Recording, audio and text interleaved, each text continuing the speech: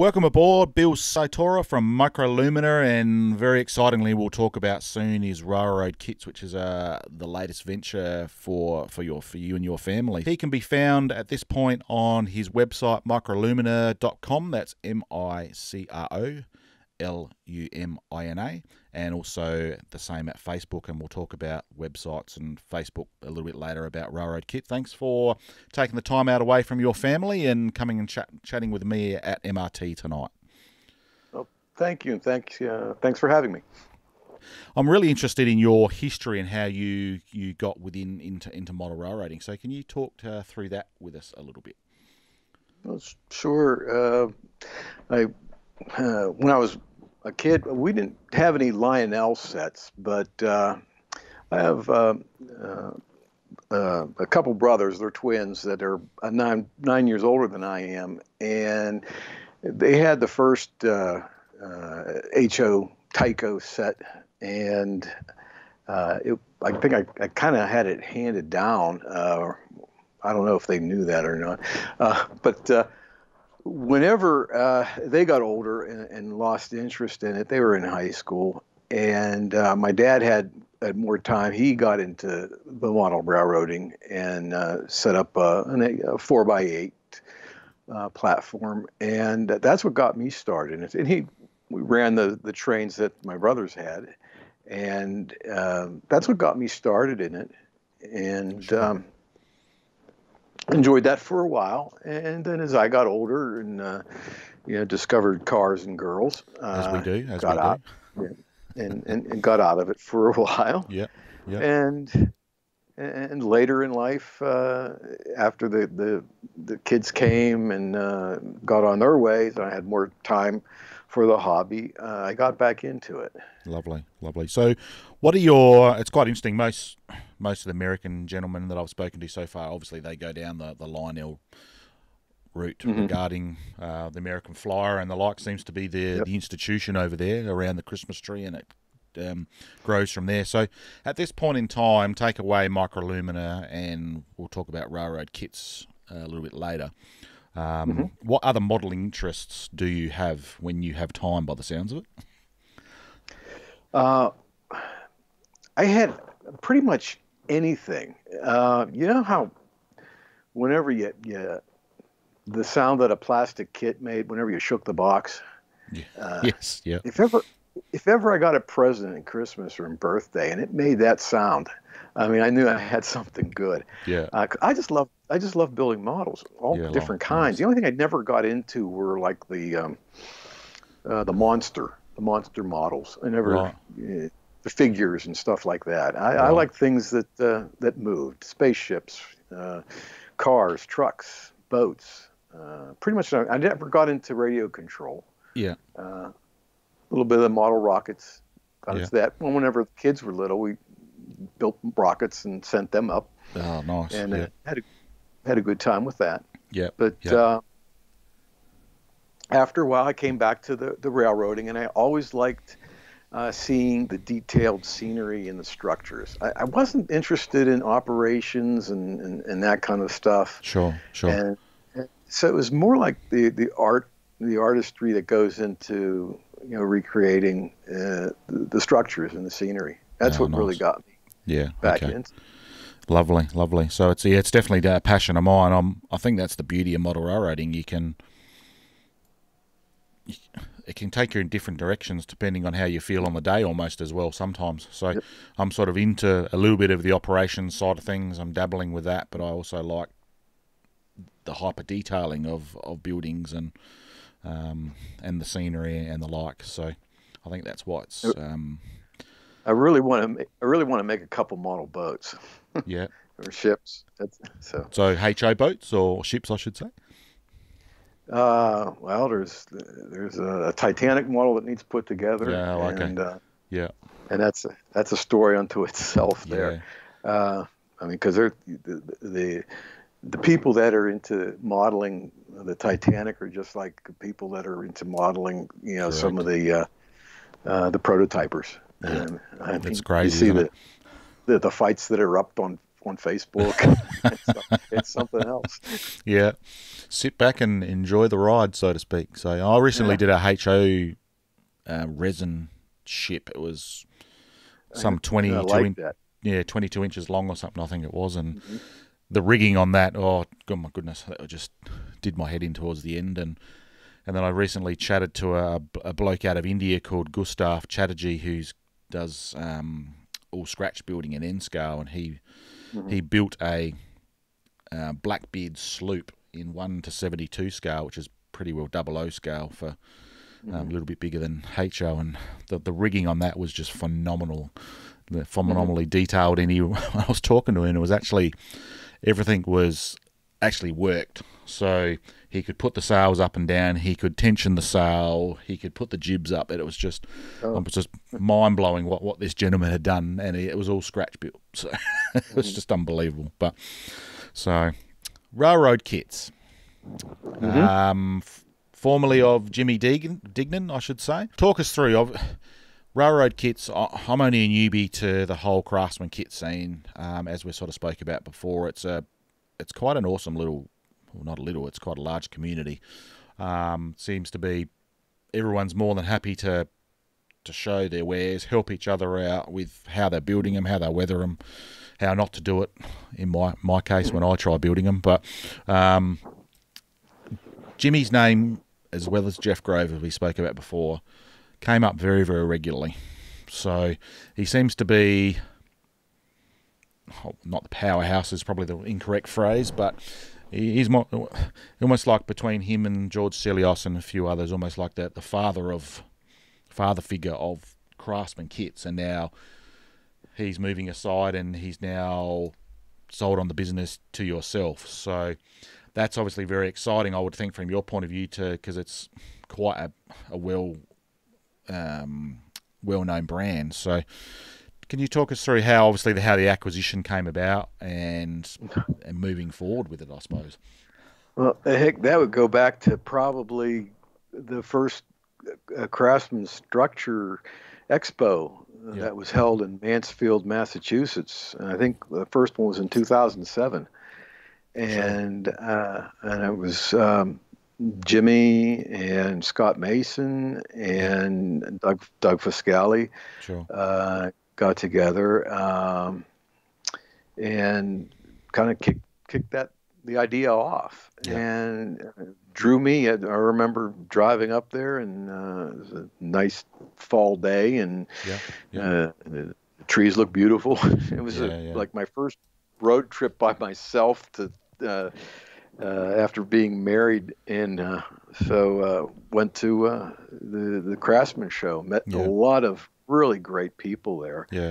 And it was just, I don't know. I could say it's magical, but that sounds kind of weird. But it was really, really neat. And I got to know Jimmy a little bit. I mean, he's not a local person. And Scott and many of the other folks. And I guess it just kind of, we would communicate, we'd joke and kid a lot. And the circle of friends grew and grew. And until recently, I looked at one of Jimmy's posts on Facebook that said he was shutting down railroad kits, and my heart kind of sunk when I read that. And I really felt sad. Jimmy is a person I respect and admire tremendously. Definitely. And when I think, when I wake up in the morning, or I think I'm having a really bad day, and I think it could be a lot worse. And to think what he's, I don't know. It just he's a great fellow, and like I said, admire him a lot. Saw the post. It really kind of made me concerned, and I sent him an email, and I said, hey, what's up? And he told me that basically he wanted to spend more time with his family and build built his own railroad. He had that middle division, and she ended up selling to somebody in Asia, I believe. Right. Okay. And so he wanted to start another railroad, model railroad in his house, and Sure. wanted to make room for it. And so he wanted to get out of the kit business and the casting business as well. I think the casting business was taking up most of the space and most of the time of his operation. And it was like, basically I said, how much? And he came back with a figure, and I said, okay. Yeah, okay. I mean, I didn't even, I guess I should have said, oh, well, how about this? But no, he's a square shooter, a straight shooter. And so I just thought, well, I think I can make it work. Yeah, sure. And my degree's in mechanical engineering, and Sure. I'm used to manufacturing, so I figured, well, maybe I could apply some of the stuff I do on a daily basis when I get home. Yeah. like an idiot, huh? So just what I want to do when I get home is do more work. It's more engineering. Yeah, exactly. So But, yeah, go on. I just I was interested in it, and my wife Lisa is extremely supportive, and Good. that's another story right there, because I ended up bringing her along to after I had the micro. I'm going off on another tangent, but it's a good one here because she ended up really liking going on the train shows, and being there. She'd write up the sales. And she got to know some of the other vendors and their wives. And we ended up having our own little group that would get together at train shows. And we had a great time. And it was really, really nice. And so she's behind us 100%. Yeah. And a real driving force. And I'm lucky to have. Yeah, yeah. But that's basically it. That I saw that Jimmy wanted to get out of it, and I figured might as well have somebody that's kind of in the in the circle, in the group, or someone that I don't know. So someone, I don't want to say known. I don't want I'm not the kind that likes to blow my own horn or anything like that. I'm not known like a lot of others, because I'm into lighting and soldering, and nobody wants to solder. I've built only 2 of his kits. Which ones are they? There's one I actually won in a little competition on Wiley's HO Scale Customs podcast. Where was it? Let's see if I can find them.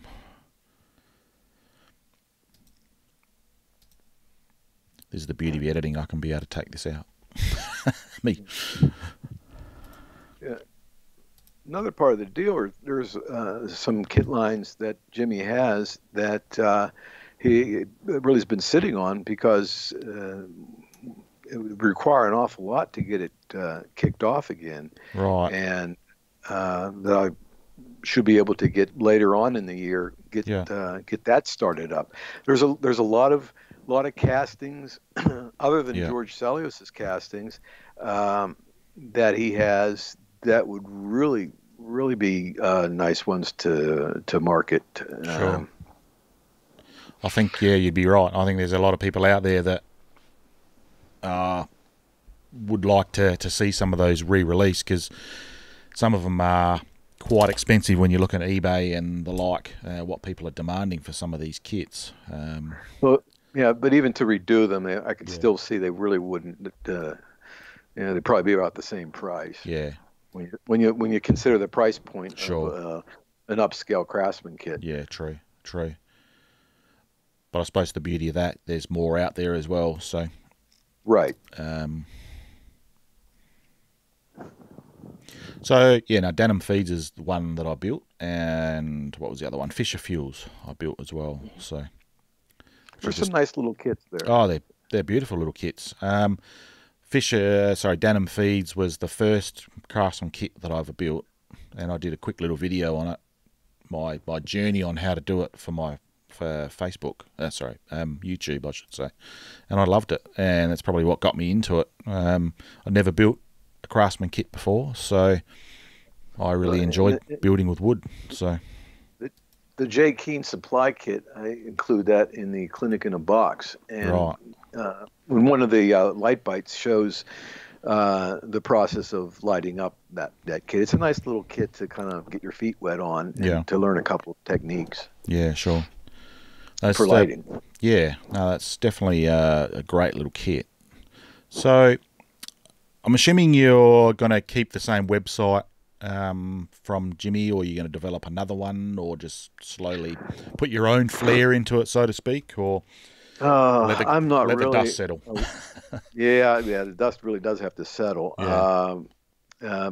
I mean, the company that, it's listed, as far as tax goes and everything like that, is Microlumina, and so I would be acquiring the railroad kits part of it, and of Jimmy's. So, and there's a domain name that goes along with that. Yeah. And so I guess really what it's going to end up for a while is that, whenever you type in railroadkits.com, you'll end up at Microlumina. Yeah. Okay. But that's going to be changed, so that you'll know that you didn't get to the wrong spot. Sure. So the Microlumina page is going to be updated. The Railroad Kits page is going to change as well, and it'll all come together. So that's take a little time. Sort of in September is when you're looking at doing the priority is going. Formal priority transition. is going to be getting the castings going. Yeah. There's a demand for the castings, and that's going to be a project unto itself. I was visiting Jimmy last weekend and got my eyes on all the molds. There's got to be over 1,000. There's got to be over 1,000 molds. And there's kind of a logic into how George made them. But as his operation grew and as time went on, he used molds from older kits to get some components. Yeah. So if you want to put a casting set together for one of his later kits, it might use a lot of different molds, and some of those molds might be like one item out of a mold that has a lot of other items that are on it. So everything else goes back into the melting pot, or it gets used for something else. Right. And I also would like to kind of get everything cataloged. That's going to take a while, but and also, some of the other Craftsman kit manufacturers possibly, make some casting sets for them if they're so inclined. If I have a mold that's custom, that's dedicated to them, and then it would make it would help them, it would help me. Everybody would benefit from it. Yeah, definitely. Keep the cost down. Yeah, and I think that's where, we touched on it before, just, the community that sits in behind this. Everyone seems to help each other out. So whether it's cutting or making molds, I remember having a conversation with Jeff Grove saying, do you have these types of castings? Are you going to do them? And he goes, no, because Jimmy does those and I don't want to take away from him. So it's just that type of what we call here in Australia mateship, so to speak, which is like just another slang word for community, I suppose, that we use over here. People might not like me as much as they like Jimmy, though. I don't think so. I've never met Jimmy. I tried getting him on a few times, but obviously he had his layoff when the virus hit in hard over in the States, and sort of missed my opportunity there, but that's fine. So in regards to the castings, because you're right, because the castings, I've only done limited of them, but they are ultra detailed, easy to colour, easy to weather. That's what I'm sort of finding. It's like lighting. It's just adding that next little bit of realism to a scene. Mm-hmm. It might just be an oil, an oil drum sitting on the side of a building, like in the case of Fisher Fuels, or some rubbish bins sitting at the front door of a premises. But it's just adding that next level of detail. It's just, I don't know what it is. It's just something so simple, probably not simple to make, but simple to add to the model. It's just phenomenal. And if you travel a little bit, if you maybe have a vacation spot that you go to regularly, and you have a little kit that you take with you or a toolbox, painting castings can be a relaxing, definitely, little project, and it doesn't require taking a whole lot of thought, a lot of equipment. A few brushes, a few paints. Yeah. And no, definitely. Another fellow I admire is a Gator Dave Myers, who sells the Gator foam and is a Jeff Grove's cousin. But he's a very artistic fella, and vacationed with him, and I'm just amazed. He'll do a lot of his painting. And I got, so many paints. I'm looking at them right now, whether they're Vallejo or Reaper or, those little bottles. And we kind of acquire a lot of equipment, a lot of tools, a lot of paints. Yeah. And the artist that Dave is, he has like a bottle of white paint, a bottle of black paint, some primary colors, three primary colors, and maybe a few secondaries, and that's all he takes. And he just goes to time. It's just amazing what he gets accomplished. And Jeff, his cousin, I'm constantly amazed by how fast he can make build a kit. He can really build a kit well and build it quickly. Yeah.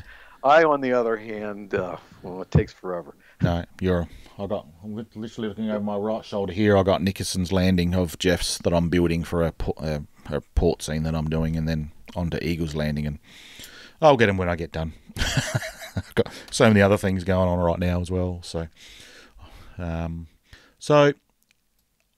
obviously the acquisition of the castings, there's plenty still that are physically cast that can still get sold on, or is there a limited supply of those? There are some pretty neat resin casting. I saw the molds that definitely need to be brought out. Yeah. Okay. So what type of castings out of interest? Pardon me? What type of castings out of interest?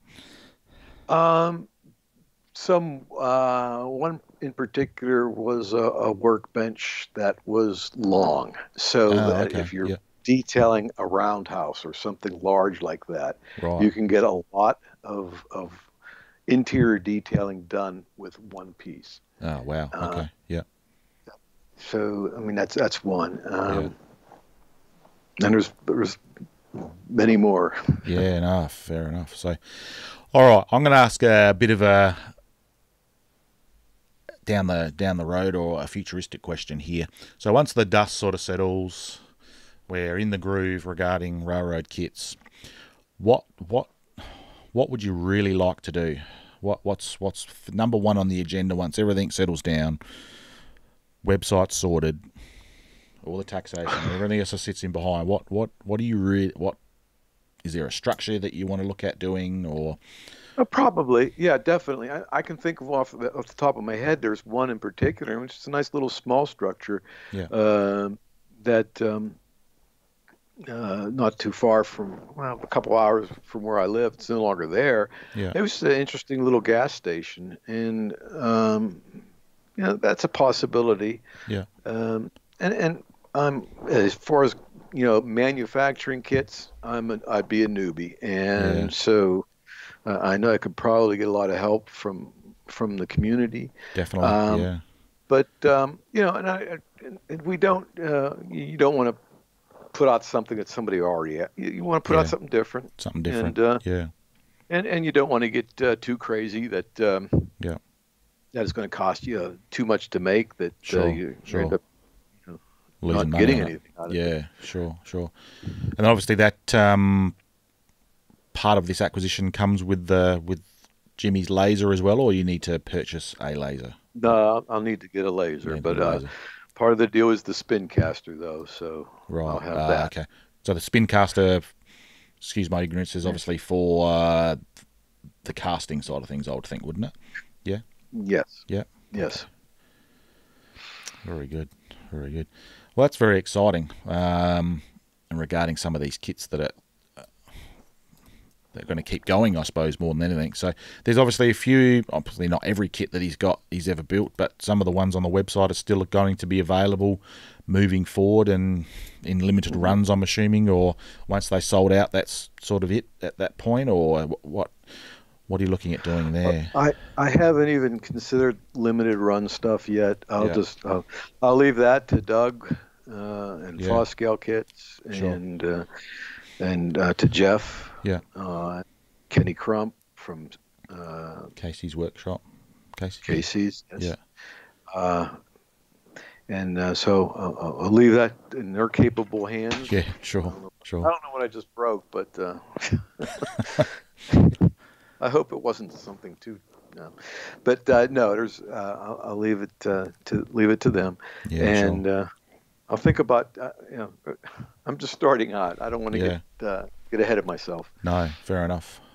So, time's ahead for you. That's definitely a big learning curve. I would think, learning how to, because I wouldn't even know where to start, how to use a laser or make castings. So I take my hat off to you in regards to that. So, and then that was interesting. It's another thing that I got interested in. I didn't know whether I should build my own laser or get something ready to run, and I figured maybe I better get something ready to run so I can get off the ground a little bit sooner. But I've had offers. Jimmy said he'd cut for me. Jeff Adam. Anybody who's got capacity has offered. Said, "Hey, I'll cut for you." Yeah. So, yeah, there's always that. Yeah, it's just that comes back to that community, doesn't it? It's just phenomenal. So it's just when I come home from the day job, I have to make sure I have enough energy to. Oh, that's right. And you don't want to make it mundane or a drain on yourself either, as you're not going to enjoy it, and then if you're not going to enjoy it, it's not going to get done. So because you're going to feel that it's more of a drain on your day and your health and everything else. So I suppose you do. That's that fine line, isn't it, between modelling is meant to be fun. I'm looking at a new 3D printer right now that I need to put together, which is the SLA, uses the resin. Right. And my hopes with that are to make some masters to make new castings. Right. Okay. Yeah, so that's fantastic. A lot going on. Yeah. All right. So you 3D print them first to then make the negative to do the casting. Okay. Yeah. Cool. I see how that's done. So. All right. Well, Microlumina. We'll start chatting about that. So, can you tell me the history behind the company and sort of how it came about, the who, what's, when's, how's, and why you sort of got into it? It's a good question there. When I started getting back into it, a friend of mine, Don Reed, he's passed away. He was a great fellow here in the Pittsburgh area. Sure. And he had built one of George Sellius's kits. I think it was Hooligan's Alley, and really did a phenomenal job. And I connected with him through another local fellow, Jim Sacco from City Classics. A lot of people are familiar with City Classics. It's the urban type models that multiple story, 4 or 5 story buildings. There's also some other stuff. Sure. And he's a local fellow, and we would meet for lunch, and I met this Don Reed fellow, and we went to one of the local jamborees. Our NMRA division has what they call jamboree every year, and I was looking at.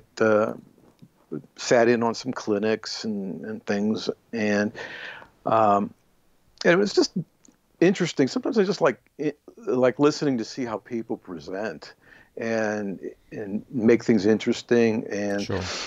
I noticed that well, it wasn't so much in the clinics, but in a lot of the articles that I was reading, it seemed like there was a tendency to make things more complicated than they needed to be. And and that's what got me started here. Why are they making this so complicated? It's specifically when they were explaining LEDs and getting into Ohm's law and Thevenin's theorem or whatever, some really crazy stuff. And I thought, it's not all that difficult, and it's kind of fun, and you can have a lot of fun with it. And that's what got me started in doing the presentations. And I would do a presentation, and I never thought I would get into doing it. It's like it never really got me nervous. I thought maybe the first time. But I had fun with it and asked questions, and if people had the answer, I'd throw a Tootsie Roll at them. Yeah. And they got a kick out of that. Yeah. That'd be like hen's teeth these days, if it's anything like what Tootsie Rolls are like over in our part of the world. So. But I enjoyed doing that, and then I got asked to do clinics in other areas, and that required that I had to drive, stay at a hotel sometimes, and I figured, geez, I should find some way of making up the expense of my travels, and so I started with the Microlumina. And it was basically reselling products from engineering. They're located on the West Coast of the states. Another person you could talk to, Tim Anderson, who owns engineering,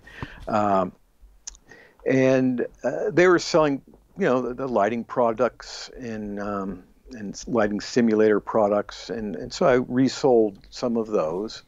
And added some of my own, and and he had a kit for making gooseneck lights, and I sat down and really started making my own and developing my own techniques and explaining how I did that on some of my clinics and sharing that information, and so that's basically how Microlumina evolved. Okay. And now we're going to take another step. Yep. Yeah, we'll definitely get to that in a sec. Now, I suppose it's quite interesting. You've sort of Microlumina sort of came out of more of a need more than anything, a pain point, I suppose, for modelers out there. So, as you know, I spoke about just before. I don't know. It seems to be particularly interior lighting and lighting. To the exterior, you talk about gooseneck lighting and the like. That seems to be, to a certain degree, sort of underutilised, I think. I appreciate, depending on the type of interior lighting you are going to do, that means you need to possibly hyper-detail the interior, and a lot of people are not into that. But, I don't know, there's just something about, you see a night scene, and it's just a basic, glow within a structure. That sort of just brings that structure to life, I think. Well, it's kind of like the old moth to the flame analogy. It draws you in. That was one of the points that I made in the clinics, was that lighting can draw you in.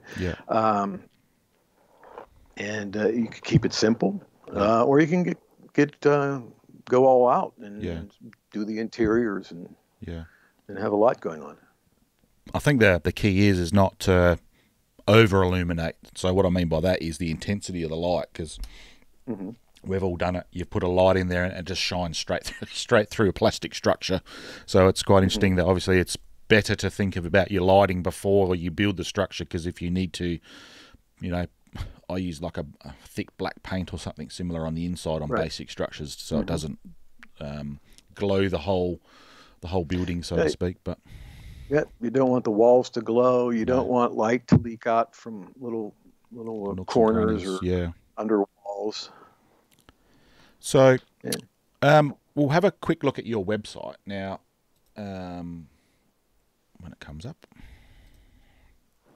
There we go. So obviously you can't see it there, Bill, but the page I'm looking at is, let's make sure I get the right one, is the light bites. So you've got various little PDF documents on various aspects. So I'll just talk about a few of them and sort of pick your brain a little bit, because you talked about, and it's quite interesting you bring that up about Ohm's law and people just overcomplicating things regarding the use of LEDs. So for everyone else out there that hopefully they can see what I've got on screen there, the different size LEDs to start with, the old traditional sort of bell-shaped LED right the way through to the surface mounts that I'm sort of getting into of late as well when I try to solder those. But so you talk about obviously the different types, how to identify the positive and negative, because they're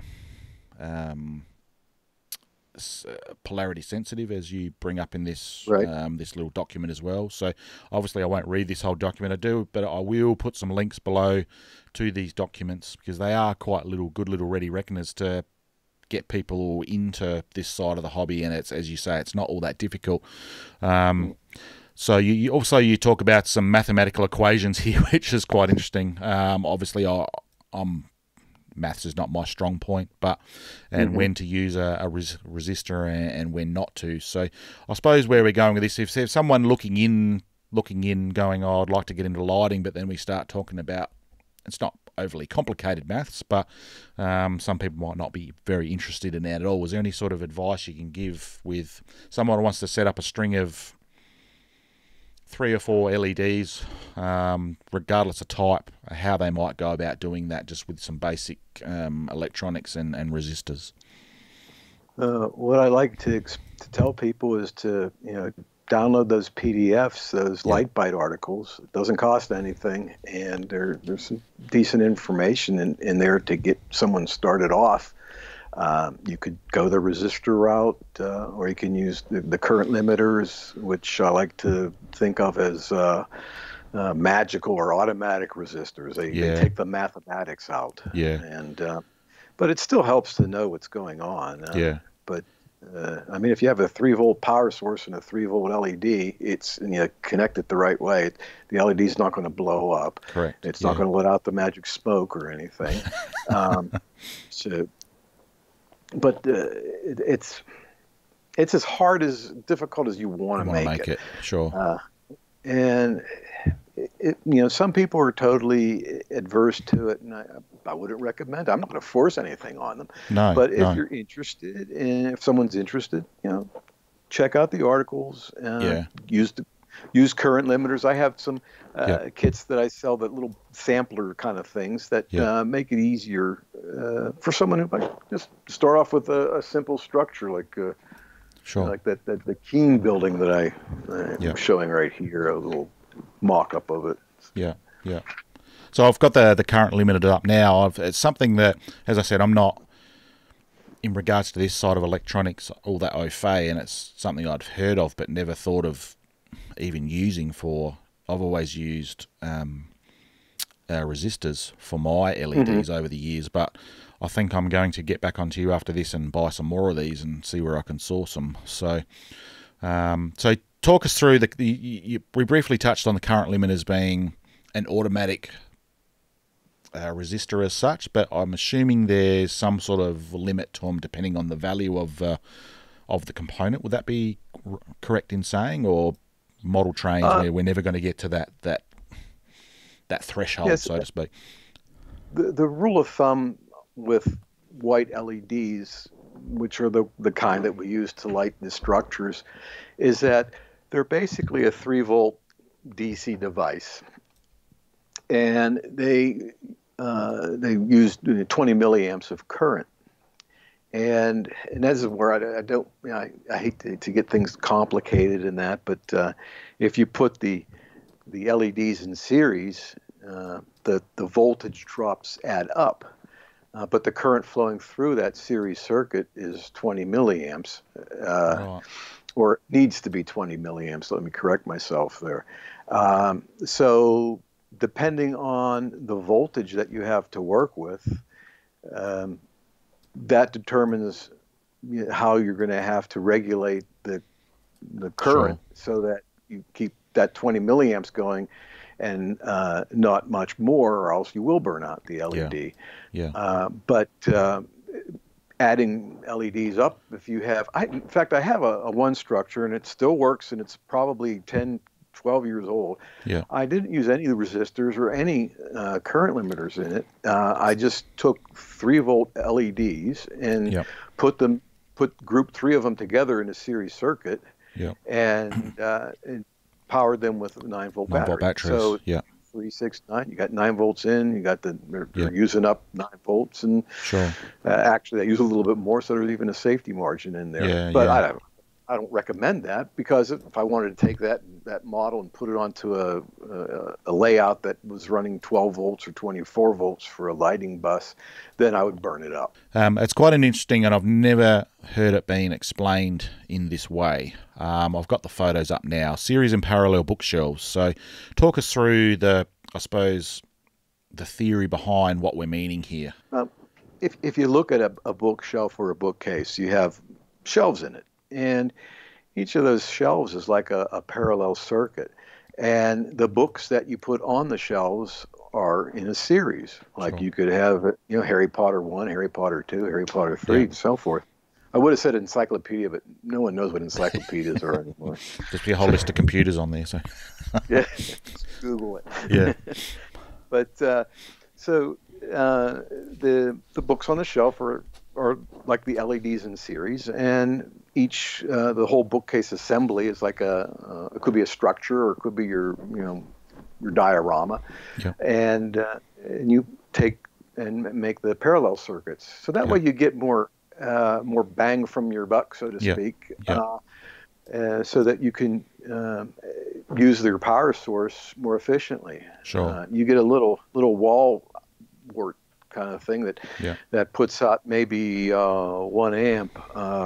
You can power a lot of LEDs off of that if you group them in series circuits.